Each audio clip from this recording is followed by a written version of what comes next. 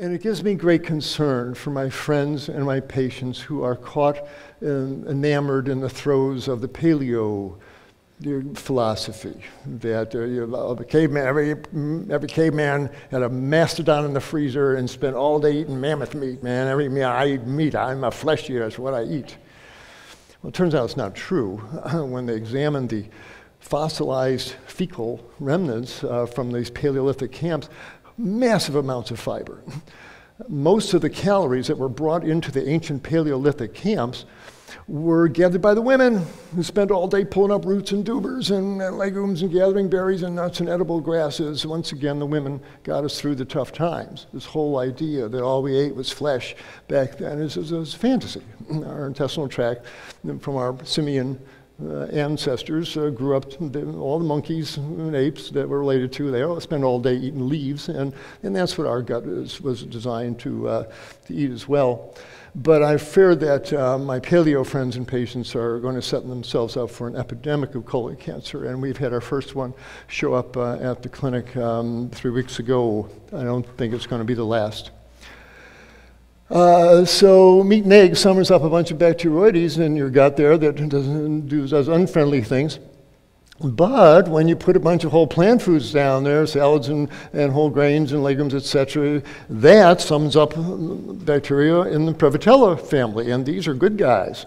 And they put out short-chain fatty acids. They turn the fiber into short-chain fatty acids, which suppress inflammation and stabilize tissues and suppress cancer growth. So the food we eat determines the microbes that live in our gut, or the food you eat determines the microbes that live in your gut, and every meal makes a difference. Here's another example. Food we eat determines the bacteria that live in our gut. If you are eating a flesh-based diet, every piece of meat you eat, you're eating a big bolt of flesh that has a nutrient in it called carnitine. And every egg you eat floods your intestinal tract with another molecule called choline. Well, you drop carnitine choline down your gut 2-3 times a day, you're going to sum up bacteria like Streptococci and Clostridia that eat carnitine, that eat choline. They can't wait for that next chicken breast to come down, for that next piece of beef, for that next salmon steak to come down. Because they don't care about you. They're going to take that carnitine and choline and they're going to turn it into stuff called trimethylamine, nasty, foul-smelling stuff, which then passes through your liver, which then oxidizes it to trimethylamine oxide. This is a molecule from hell. This drives cholesterol into the artery walls.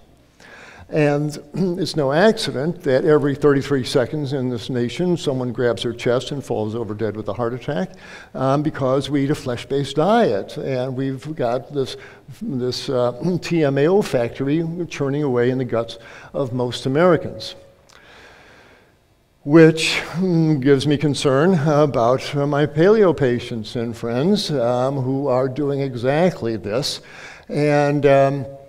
And I fear they're setting themselves up for an epidemic of heart attacks and strokes. And the scenario, the trim, fit-looking guy drops dead at the treadmill at age 49. Ooh, he looks so fit. But on the inside of his arteries, he's an old man.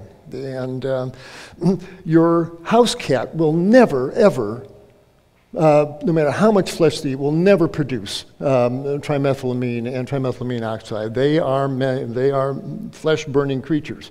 We, however, when you throw flesh down a plant-designed digestive system, you wind up getting all sorts of problems.